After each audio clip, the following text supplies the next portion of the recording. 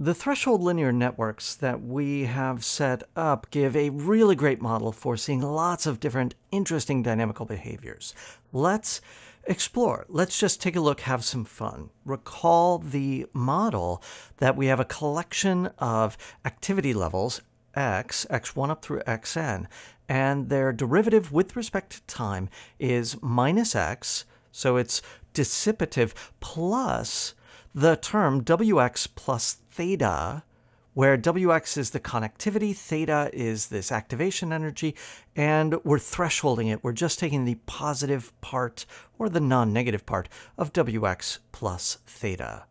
Now, we've looked at what happens when that matrix W that tells you how neurons influence their neighbors, when that is weakly inhibitory or strongly inhibitory, that is on one or the other side of -1. Now, there's an interesting case. If we fix a particular directed graph on this collection of neurons, 1 through n, then what we're going to do is whenever there's an edge from I to j, that is going to imply a weak inhibition, a weakly inhibitory dynamics. But if there's not an edge from I to j, then that is going to imply strongly inhibitory connection. So we're going to mix it up a little bit and see what happens. So let's say we've got a graph on, 5 neurons, and it is a directed graph or a digraph. You have arrows on the edges, and that is what controls the dynamics. We're going to set wij equal to -1 plus some epsilon if there's a directed arrow from j to I, but we're going to set it to -1 minus epsilon if there's not a directed arrow from j to I. Now, we don't want that epsilon to be too big. Let's keep it definitely less than 1. And if we wanted to, we could use a different epsilon for the addition versus the subtraction, whatever. Let's keep it simple, and let's just consider what can happen as a function of the network connectivity. This is kind of an interesting problem in graph topology and how it influences the dynamics. Okay, so here's a result from that preprint that I mentioned. Theorem: if this directed graph has no sinks, and by sink I mean a vertex where all of the arrows point into it and nothing points out, then the system has bounded orbits. You don't fly off to infinity, but there are no stable equilibria. That's very interesting. What can happen? If this were a two-dimensional system, Poincaré-Bendixson would tell us that you've got to have a limit cycle in there. But these are not two-dimensional systems. So maybe we get something else besides limit cycles. So here's a graph with 5 neurons and arrows that are telling you about weak connectivity. Notice that there are no sinks in this directed graph, and that if we look at the outputs of the various xi's, we see that the system very quickly stabilizes to a limit cycle, a periodic orbit, where the neurons are doing interesting things, but they're repeating over and over. They settle into that periodic orbit. Now that's really cool, but what happens if we take that same graph and just wire it up differently?